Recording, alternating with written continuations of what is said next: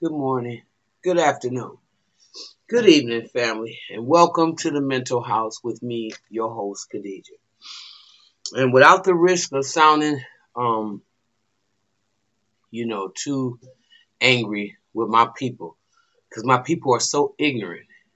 We got old fools, we got young fools, and we got mid-range fools. And it's very difficult people have the free will and the right to believe whatever they want to believe.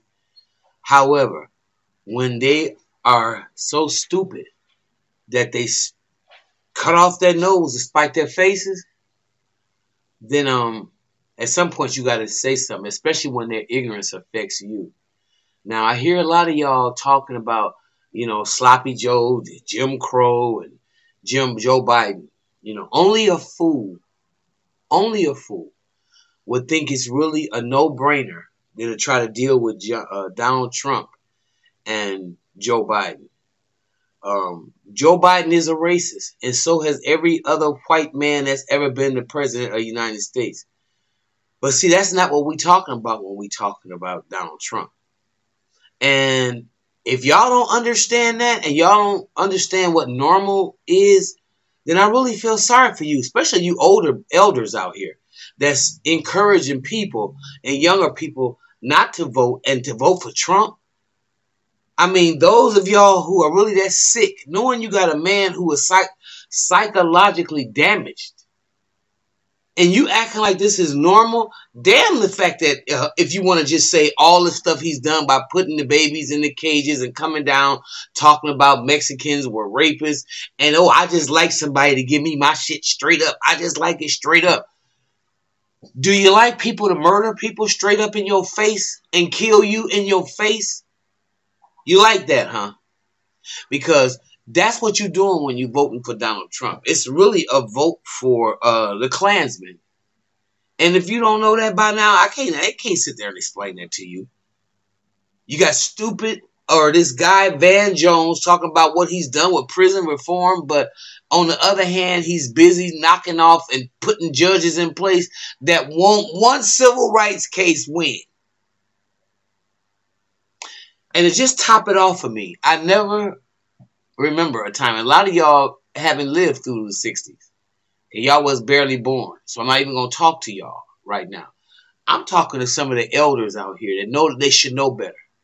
They should have enough damn sense, unless they've been sitting under a rock or never had a job or never did anything productive in their lives.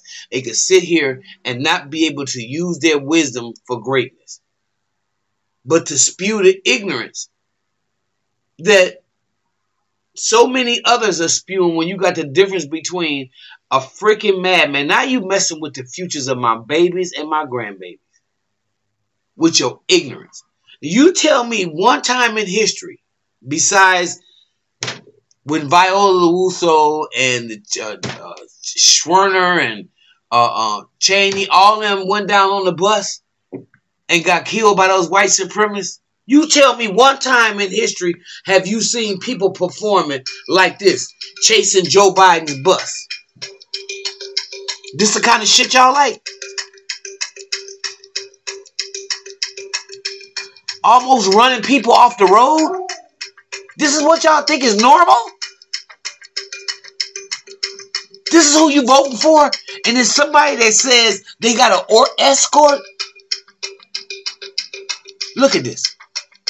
This is complete ignorance, madness, riffraff, messed up behavior.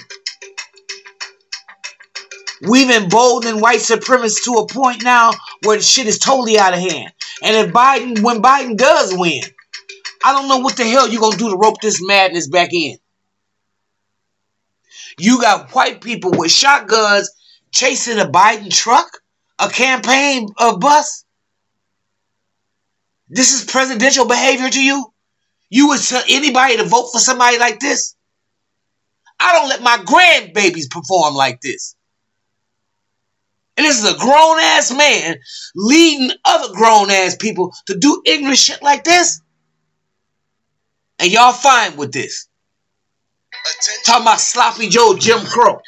You think Joe Biden and Kamala Harris is going to run up and down the road chasing a truck?